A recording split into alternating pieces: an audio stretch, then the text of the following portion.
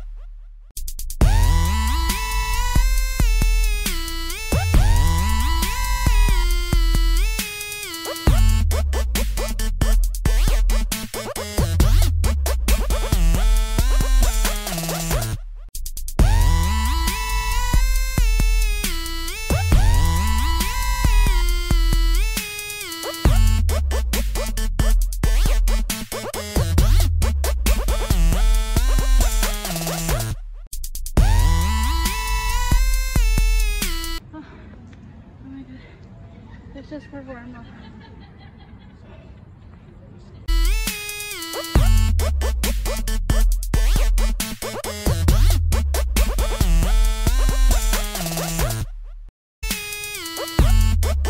There you go guys, as you can see in the video. It's so awkward and it's so hard for me to do even the warm-up exercise.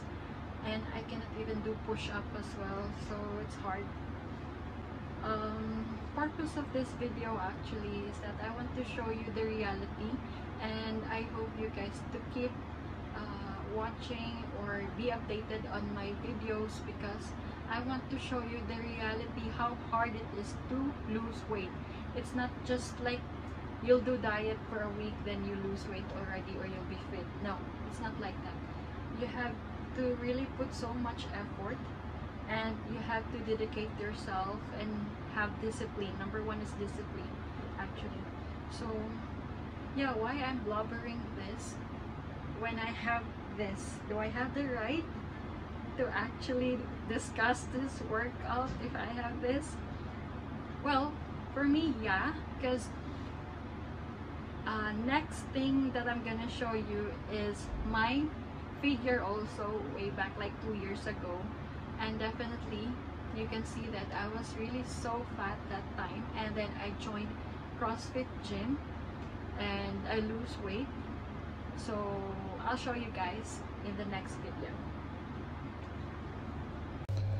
Ayan guys, pakita ko lang sa iyo yung gallery ko long time back. I think 2 years na ata. So yan yung gym na pinupuntahan ko, CrossFit yan. And then, yeah, balik tanaw tayo sa mga panahon na inspired akong mag-workout. Tingnan nyo naman, it's August 2019. Oh my gosh, 1 year already guys ang nakaraan. 1 taong nakalipas. O yan, tingnan nyo naman kung ano yung mga pinagbubuhat ko. Pero actually 175 pounds yung kaya ko dati. Trinay ko yung 185 pero failed. Diba? Rika, nangyari sa'yo.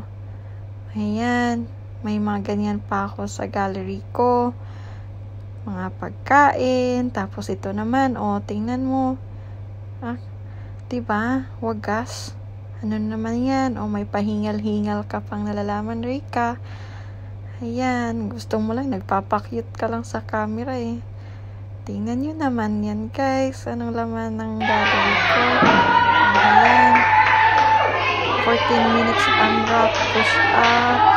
Kung ano-ano pa. O diba, bongga, may mapagkain pa. O, heto naman. Nag-workout ako mag-isa sa Gold's Gym. Ikaw, what are you doing? Pacharot-charot eh. nag-aayos lang ng buhok, kailangan pang kunan sa camera. Feeling kasi, guys, feeling maganda talaga ako that time. Ang feeling. Ay, nako, yan tuloy. Ayan, may pagkain, kung ano-ano pa. Ay, nako, kung may babalik ko lang ang panahon. Diba? O, ayan. Workout ka mag-isa. O, diba, bongga. A year ago na pala yan. Kung nagpatuloy ka, di sana ang sexy mo na ngayon, Rika. Ayan, hanggang balik tanaw ka na lang sa mga dati. Anong posisyon yan? Ay, nako, Rika. Ikaw lang talaga. Kaya yan, hanggang balik tanaw ka na lang. Nangyari sa'yo. Heto na. Tingnan natin. O, diba? Ang ganda ng ngiti mo. Feeling sexy, feeling pretty. Aro, Diyos ko po. O, ayan. Kala mo, ha?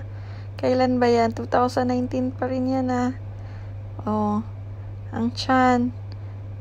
O, tingnan nyo naman ang gallery ko. Tingnan natin. O, may pagganyan-ganyan ka pang nalalaman, ha? Diba? Ay, naku. Sayang naman. Uy, anyari. Uy, bakit? Sana mabalik natin yan, be. Konti na sana eh. Konti na lang eh. Ba't ka tumigil? Naiiyak na tuloy ako. Magbalik tanaw. Parang ayoko na. Naman kasi, Rika eh. O, diba? Ang ganda ng smile mo dyan, Rika. Kamukha mo si Catriona. Charot. O, yan, diba? Paano na? Sayang naman. O, diba? Tingnan nyo po kung ano yung mga pinagagawa ko dati. Ayan lang naman. Pero enjoy talaga kasi sa CrossFit marami kami. So, nai-inspire ako sa mga kasama ko. I hope I can join back the gym. Hopefully, pag may budget na kasi wala talaga. O, ayan, Superman, The Strength Project. Yan yung gym namin. Ayan, yung mga ka-gym ko, yung mga photos at videos ko dati. Diba? Ang saya-saya lang magbalik tanaw. Ay, nako, di ko na alam. O, heto pa. Ayan. Tingnan nyo, guys. Kung anong nangyayari, kung gaano kaliit yung tiyan ko. I mean, chubby ako pa rin. Pero, compared nyo sa ngayon, oh my gosh. Ilang pounds kaya yan? Di ko alam. Diba? Ayan. O, balik na, Rika. Enough na. Huwag mo nang pahirapan ang sarili mo. O, diba? Tapos may pa-quote ka pang nalalaman. Ay, nako, tigil-tigilan mo yung quote mo, Rika. Tapos, titigil-tigil ka sa pag-gym. Ayan na, guys. Okay na. Done na. May mga diet ka pa. May no rice ka pa. Tapos ngayon, hindi ka makatigil sa pagkain, lamon. There you go, guys. So you can see, like, it's really hard for me, I'm not sure with others, but it's like a cycle. So I get fat, I lose weight, then I'm fat again. So my purpose of uploading this video as well is to challenge myself and to dedicate this video to everyone as well who are really finding it so hard to lose weight. Like, guys, you're not alone. I am here also. And look at this. See? Like, really. So I don't know what I'm gonna do. I'm working out alone. I used to work out with friends. So let's check how much weight I gained after I stopped going to gym.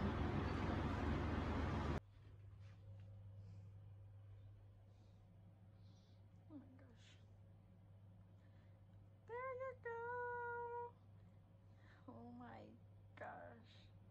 It's 80 kilograms. Mao na diha. Kaon pa, habhab pa. Hangol. Busawan. Baboy, yubab. Agoy, tanan libak na naanas ako.